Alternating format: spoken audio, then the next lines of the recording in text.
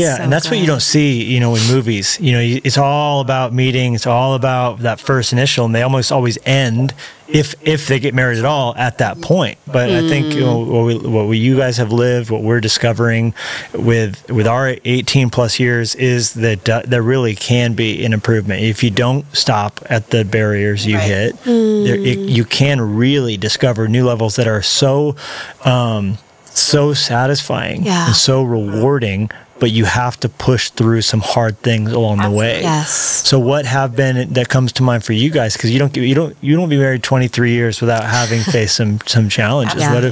Were there points when you guys were worried it wasn't you weren't going to make it, and that you've persisted through? Yeah, I mean, do you want to start? Yes, I think that we have encountered a season that was the most challenging. We kind of were dealing with like a significant crossroad of really the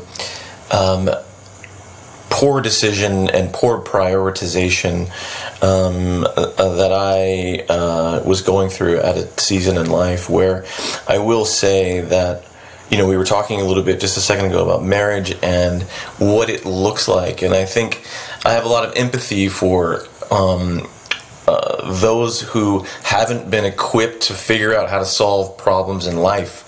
There's generations of people who are just learning now how to handle emotional health and, talk things through and go through different things. And I think there's just a different level of equipping happening. And so we did hit a situation about 3 years ago where we were dealing with one of the hardest things we ever had to. And one of the things that I didn't realize about what success was, if you could be successful externally, but you come home and your marriage is a mess and your kids Don't like you. You haven't succeeded. Yeah. And that's the lie, We have a friend who has a ministry called Famous at Home, right? And so we had a chance, or I had one chance to do the whole 2 Chronicles 7:14 move. You know that scripture where, like, if my people who are called by my name turn and repent from their wicked ways and like change, and like I had one chance, and we worked really hard. And so I think Mary had the equipping to handle that move, and it's been probably the most fruitful but most painful season.